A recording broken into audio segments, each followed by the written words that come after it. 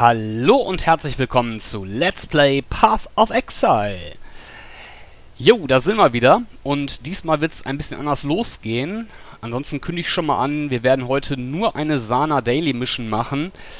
Ich habe nicht so wahnsinnig viel Zeit, wollte aber auf jeden Fall ein Video aufnehmen. Und an der Stelle auch direkt, ich kümmere mich auch um die ganzen Kommentare, die da aufgelaufen sind. Ich habe das gelesen, ich möchte auch zum einen oder anderen noch was dazu sagen. Ich habe nur die Zeit nicht gefunden, das war so erschlagend viel auf einmal. Seht's mir nach, ich werde das abarbeiten in den nächsten Tagen. Also, ich habe euch nicht vergessen, aber das dauert noch einen Moment. Ja, ansonsten, der Charakter hat sich ein wenig verändert, ein bisschen weiterentwickelt. Ich zeige es euch mal ganz schnell. Ich habe also wieder zurück auf mein altes Setup gewechselt, ohne das, was ich beim letzten Mal rumexperimentiert hatte, mit diesem Spezialhelm, mit dem 100 Mana und dann extra Casten und den ganzen Kram. Das war sehr lustig, aber am Ende des Tages habe ich da keinen Effektivitätsgewinn durchgesehen. Stattdessen habe ich jetzt mal Facebreaker getestet. 90% Global Critical Strike Multiplier. Das können wir uns mal ganz schnell anschauen, was das ausmacht. Also aktuell DPS auf meinem normalen Hauptangriff 36.000. Und ein bisschen was. Jetzt nehmen wir den mal weg, die Handschuhe. Und dann sehen wir, dann sind es nur noch 30.000. Also Crit Multiplier ist einfach für mich im Moment so ziemlich der effektivste Weg, meinen Schaden zu steigern. Deswegen, ja, rein vom Schaden her gesehen sind die Handschuhe nahezu unschlagbar. Der einzige Nachteil, dass die ansonsten nichts haben. Alles andere ist für uns uninteressant. Das ist wirklich nur 90% Global Critical Strike Multiplier. Also mehr auf Schaden getrimmt geht nicht, ansonsten die Handschuhe bringen auch gar nichts mit. Selbst das Energieschild mit 8 ist und Evasion Rating 26. Auch das ist extrem lächerlich. Ja, also das ist das eine, die Handschuhe rein offensiv. Und dann habe ich hier noch was Feines. Den gab es auch ziemlich günstig. Ich weiß gar nicht, was ich dafür bezahlt habe. Lasst mich nicht lügen. Ein Chaos Orb, roundabout. Nicht viel mehr als ein Chaos Orb. Und ja, der Gürtel ist für mich also wirklich sehr interessant. Zum einen bringt er mir ein bisschen Stärke, was ganz gut ist für mein Flame Totem. Ich glaube, das wäre aber gar nicht unbedingt notwendig, aber dann 28 Kälte Schaden. Weil mein Hauptschaden Kälte ist das auf jeden Fall ein ordentlicher Boost. Wir können mal gucken, was das ausmacht. Das dürfte nicht ganz so krass sein wie hier die Facebreaker, dürfte aber auch was ausmachen. Also 36,3 und ohne 34,5. Also auch mal kurz 2000 DPS, die das nochmal extra macht. Lohnt sich also durchaus. Zusätzlich haben wir ein bisschen Rüstung drauf. Oh, ist sogar ziemlich ordentlich für einen Gürtel, 319. Wobei das jetzt für mich auch nicht so wahnsinnig ausschlaggebend ist, da ich generell nicht viel Rüstung habe, bringt das dann auch nicht viel.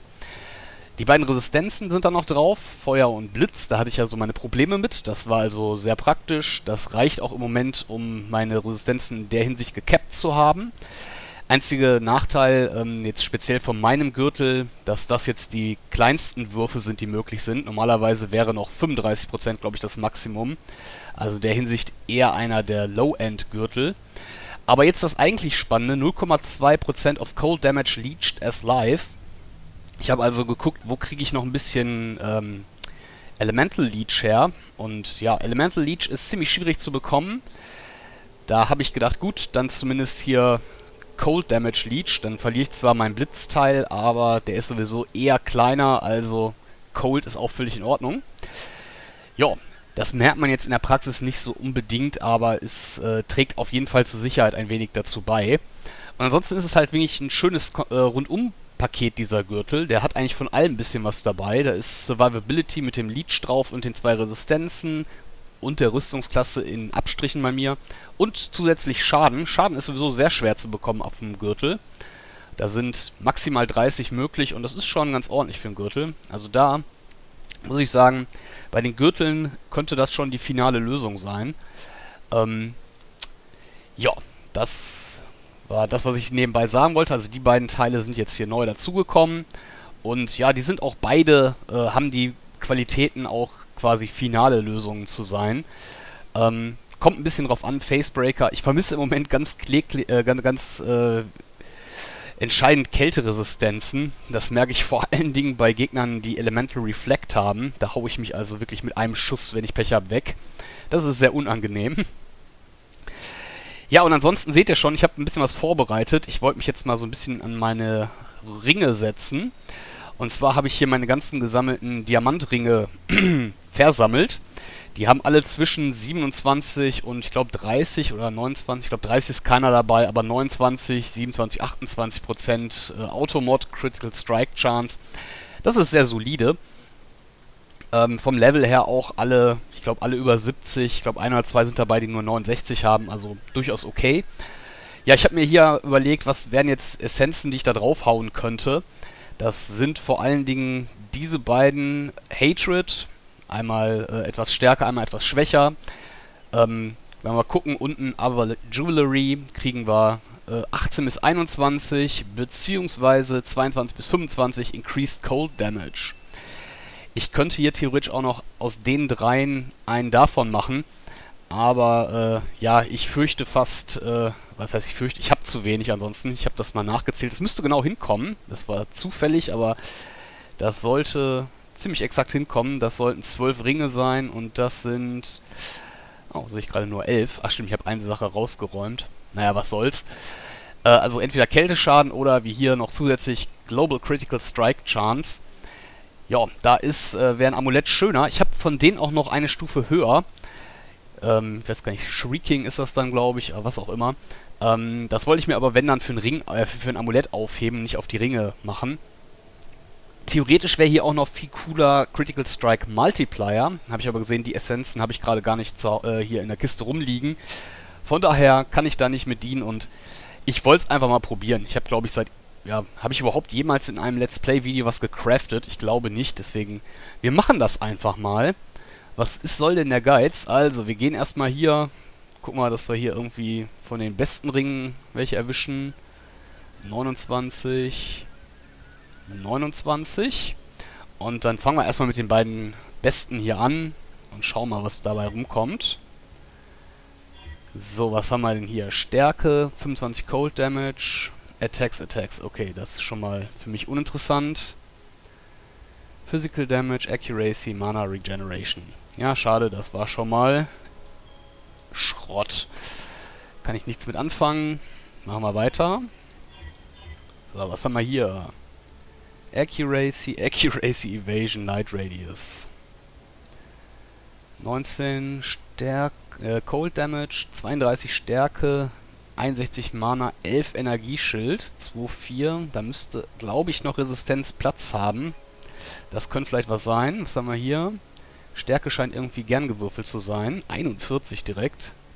Bisschen Feuerresistenz. Ja, leider auch nicht so super gut. So, gucken wir weiter. 28. 28. Das sind 27er. Okay, dann ist es egal. Also, was haben wir hier? 40 Kälteresistenz. Bisschen Mana. Life on Kill. Das klingt gar nicht so verkehrt gerade. 42 Dexterity ist sehr schön. Dann könnte ich nämlich hier mein Amulett in Rente schicken, das ich vor allen Dingen für Dexterity brauche.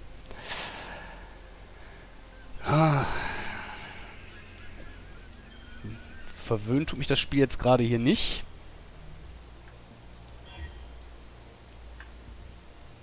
Das ist schön. Sowas wollte ich doch haben. Da fehlen zwar Resistenzen, aber die könnte man, glaube ich, noch nachcraften. Zumindest ein bisschen Leben. Energieschild ist gerade für mich jetzt im Moment noch ganz angenehm, wo ich mich noch nicht entschieden habe, ob ich jetzt irgendwie was in die Richtung machen will. Im Moment ist es ja noch Hybrid, Energieschild und Leben. Ja, ich glaube, ja, der ist im Vergleich nichts. Mana Regeneration. Das ist auch nicht so verkehrt. Der ist noch einen Tick besser. So, schauen wir mal, was haben wir denn jetzt hier?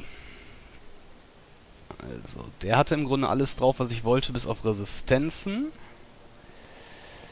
Der kam, glaube ich, auch weg.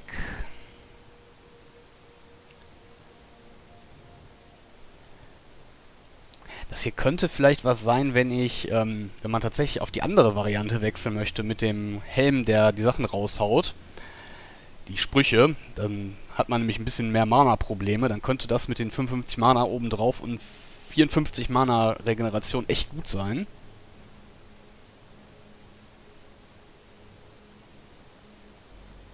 Ja, die gefallen mir auch eigentlich.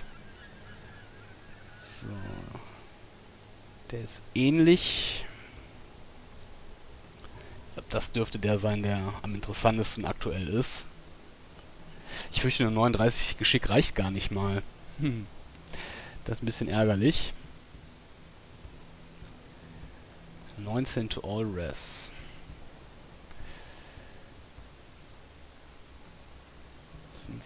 Ich glaube, den Ring könnte man mal prophylaktisch mal austauschen, um zu gucken, was das für einen Unterschied macht. Ich kann erstmal im Schaden gucken. 37,8.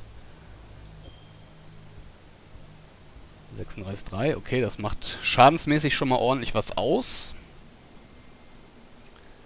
Sagen meine Resistenzen. Okay, damit habe ich Feuer und Kälte im problematischen Bereich. Andersrum. Ist zumindest meine Feuerresistenz besser. Egal, wir probieren das einfach mal. So. Ja, leider insgesamt nicht wirklich erfolgreiches Crafting. Ich hau den ganzen Kram mal hier in meine Juwele. Der Vorteil ist, ich kann mir jetzt theoretisch, das behalte ich mal, ich kann mir jetzt theoretisch leisten, mal wieder ein paar Rezepte rauszuhauen. Das ist nämlich nahezu alles Schrott, was hier drin liegt. Und da sollte man das ein oder andere Chaos-Orb-Rezept mit hinbekommen. Dann könnte ich mir vielleicht bei den da noch was im Handel kaufen. Nebenbei, falls einer eine gute Idee hat, ich habe ein bisschen was gefunden. Tada! Der flog da einfach so beim Grinden mir vor die Füße. Ich weiß nur noch nicht, was man sinnigerweise damit kaufen könnte. Im Moment überlege ich, was mich weiterbringen könnte, wäre vor allen Dingen ein 5-fach gesockelter Pledge of Hands. Das ist eigentlich das, wo ich im Moment drauf spare, so ein bisschen. Dann, was habe ich noch im Hinterkopf? Also was auf jeden Fall total toll wäre, ach Gott, wie heißen die? Adzeres, weiß ich nicht. Das sind Handschuhe, die man bei Über-Adzery normalerweise bekommt und bekommen kann. Und die haben quasi eingebaut, dass man, wenn man crittet, Life Leech sofort bekommt. Also quasi wie ein eingebautes Wahlpack dann. Das sind natürlich richtig gute Handschuhe. Die sind auch noch, haben noch Crit-Chance, glaube ich, mit drauf und so weiter. Aber die kriegt man, ja, die sind deutlich teurer. So, ich weiß nicht, was habe ich da zuletzt gesehen? 12 Exalted Orbs rum, sehr teuer. Gut, aber ansonsten, das wollte ich auch zeigen. Ich habe also wieder ein paar Chaos Orbs zusammen. Ich habe auch noch ein paar Alchemies, ganz viele Jewelers. Und die Frage ist halt, was werde ich damit als nächstes tun? Ich werde auf jeden Fall den Charakter weiter basteln und ich plane auch aktuell so ein Guide-Video dann zu dem Charakter zu machen. So langsam komme ich in Regionen, wo ich das Gefühl habe, jetzt habe ich den Charakter mal so ein bisschen ausgetestet, habe mal so ein bisschen reingehorcht, was der so unter verschiedenen Setups kann. Und ja, deswegen, so langsam fühle ich mich dazu in der Lage, so ein Video zu machen. Mir fällt gerade ein, ich glaube, die Rüstung ist auch neu. Habe ich nur angezogen, weil ich die gerade rumfliegen hatte. Ihr seht, die ist also, ja, hat Potenzial, ist ein ganz netter Grundtyp mit 5 Links drin, alles rot, für mich eigentlich eher uninteressant und ja, hatte ich gerade angezogen. Was ist denn da drin? Cast and Damage Taken, Immortal Call, Summon Flame Golem, Increased Duration und Enduring Cry. Genau, einfach nur mal so zum Austesten. Gut, ansonsten haben wir es fast wieder. Ich muss nur kurz meine Disziplin-Aura wieder anschmeißen. Freezing Pulse, Hauptangriff. Ansonsten habe ich auch wieder von den Edelsteinen her Herald of Ice, Curse on Hit, Herald of Thunder, Assassin's Mark. Ich frage mich die ganze Zeit, warum ich eigentlich keinen Warlords Mark benutze. Das Leech davon müsste ja auch funktionieren. Das sollte man vielleicht auch nochmal nachrüsten. Discipline, Lightning Warp zum Moven. Standardangriff wie vorher auch. Und hier wieder mein Flame Totem, so wie ich es zuletzt auch hatte. Mit Faster Projectiles, Faster Casting, Added Lightning Damage. Ja, Flame Totem, knapp 15.000 DPS. Ist eine echte Verstärkung gegen Bosse und halt gegen Elemental Reflect. Wir können auch ganz kurz schauen, was ist, wenn ich hier wechsle auf meinen Single-Target-Angriff. Dann sind wir bei 51,6 mittlerweile beim Schaden. Wenn ich jetzt noch meine Sulfur-Flasche reinknall, also hier noch Consecrated Ground mache, dann sind wir bei 59,3. Ja, das ist doch sehr, sehr ordentlich, möchte ich meinen. Da kann man doch schon mal was mit anfangen. So, gut. Also, ein bisschen was riskiert beim Crafting, leider nicht so wahnsinnig erfolgreich. Der Ring ist zwar schadensmäßig ein Upgrade, aber für die Survivability tut er nicht wirklich was. Okay, Complete another Master's Mission. Schauen wir mal, was es ist. Das kann zwischen gut und schlecht alles sein. Was haben wir ansonsten? 2 Unique Bosses. Okay. Okay, alles, um die Unique Bosse besser zu machen. Damit kann ich, glaube ich, leben.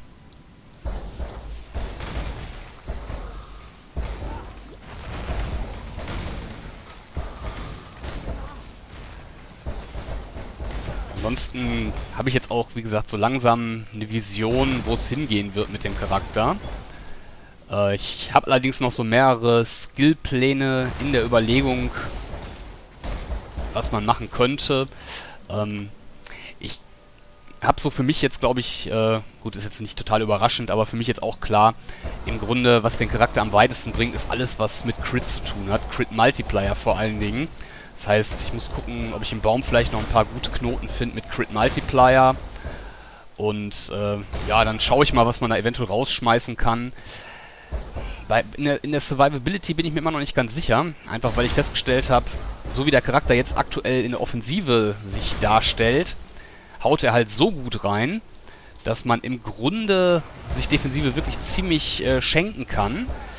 Sodass man halt wirklich nur gucken muss, wie schaffe ich es, dass der Charakter gegen große Hits, dass der die aushält, dass man dann kiten kann. Also wahrscheinlich, es läuft eigentlich wirklich auf Energieschild hinaus. Also hier, wie heißt's? Chaos Inoculation, das dürfte sicherlich die beste Wahl sein. Gut, schauen wir mal, was Tora sagt. Erstmal nebenbei, schön, dass es Tora ist. Tora-Questen sind auf jeden Fall angenehm. Okay.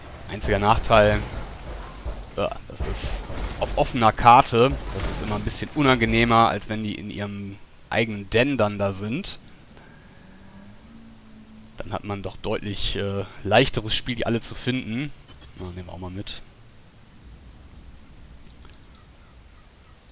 So, ich habe irgendwie dummerweise keine Anzeige bekommen, gerade als ich über die Kadaver gegangen bin, wo es weitergeht.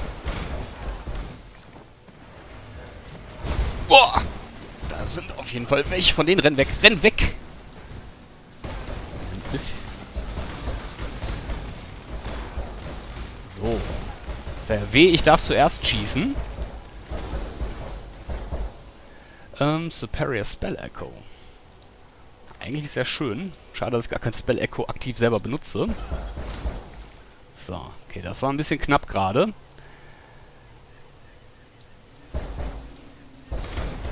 Das ist so eine Memory. Hatte ich die schon? Ich glaube, da gab es doch auch irgendwie so eine Challenge zu.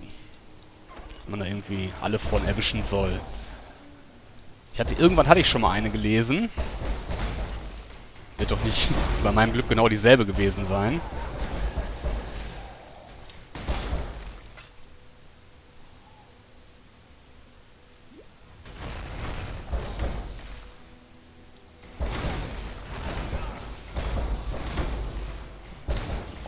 Fusing.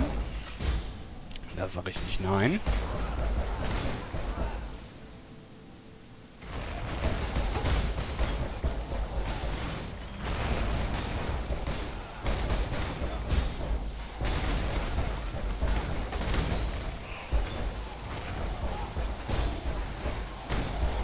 Na.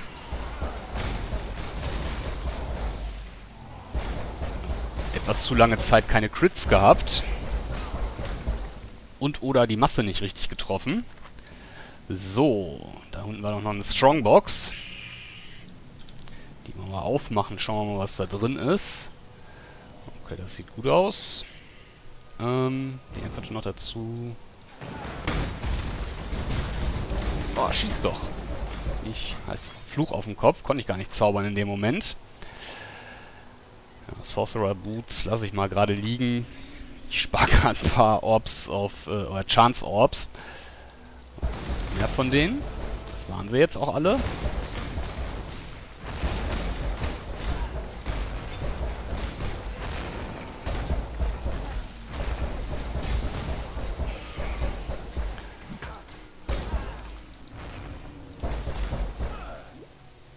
Also generell ist das wirklich meine Hauptverteidigung nach wie vor, dass ich einfach so einen extrem brutalen Angriff habe. Und die Gegner halt vor allen Dingen auch durch meine Crits sehr schnell unter Kontrolle bringen kann. Sprich, ich muss gerade mal kurz ein bisschen gucken, dass ich hier die Typen, dass die mich nicht erwischen. Dass ich halt ziemlich gut critte und die Gegner damit unter Kontrolle halte. Das hat mir wehgetan. Wenn man zwei Sachen auf einmal will. Das war jetzt ein Fehler, aber ich darf trotzdem noch in die Karte rein. Glück gehabt. So, jetzt habe ich mich gerade rausgebracht. Also, was wollte ich sagen? Meine Hauptverteidigungswaffe ist sicherlich, dass ich meine Gegner unter Kontrolle halte mit meinen Crits, dass ich sie einfriere und halt sehr schnell angreifen kann und in der Regel meistens dann keine Probleme habe, so Trash-Mobs zu überleben. Das wollte ich sagen, bevor ich dann eines Besseren belehrt wurde und vom Boss ziemlich böse erwischt wurde. Da ist die Schwachstelle, da muss noch dran gearbeitet werden. Aber erstmal strecken wir ihn gleich nieder.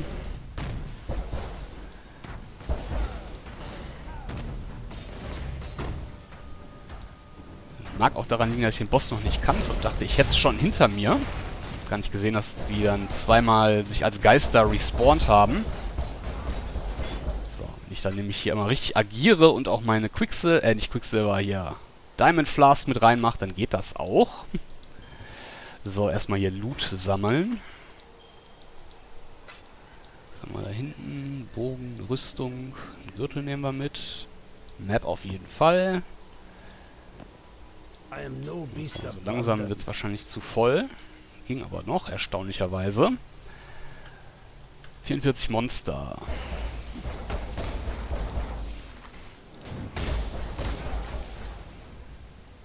So, da hinten ist auf jeden Fall hier Screaming Essence of Wrath.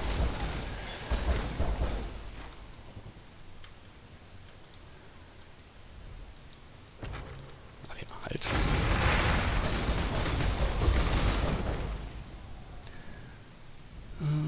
Lightning Damage, okay. Nichts für mich leider.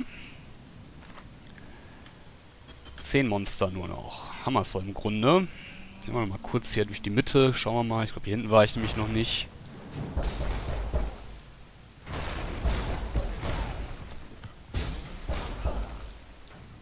Sind sie ja schon. Sollten jetzt eigentlich alle gewesen sein. Ja, fast alle. Reicht aber.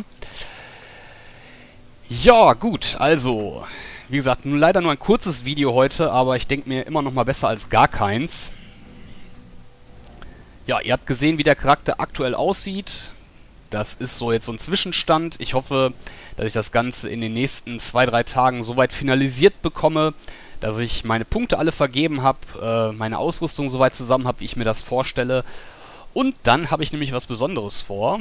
Dann wollen wir uns nämlich mal hier rum kümmern. Ich wollte mal wieder ein paar Exile-Runs machen, habe ich beim letzten Mal ja, also beim letzten Videoreihenversuch schon angekündigt, dass ich da mal wieder Bock drauf hätte. Und ich glaube, der Charakter, der ist da prädestiniert für Exile-Runs. Großartige Massen-Clear-Speed-Möglichkeiten, sehr, sehr hoher Single-Target-DPS, also da ist eigentlich alles drin, was man braucht für einen erfolgreichen Exile-Run. Außer die Defensive. Das wird jetzt also die Aufgabe sein, den Charakter so weit stabil zu bekommen, dass man Exile damit machen kann. Ja, und ja, bis dahin werden wir noch so die ein oder andere Zana Mission sehen und dann auch hoffentlich beim nächsten Mal wieder ein paar Maps. Ich versuche auch immer noch ein bisschen nebenher zu grinden. Ihr seht, ein bisschen was habe ich geschafft. Und ja, dann sollten wir vielleicht nächste Woche, wenn es gut läuft, Exile-Runs sehen können. Ja, dann hoffe ich, dass ihr da drauf gespannt seid und beim nächsten Mal wieder mit dabei seid. Bis dahin!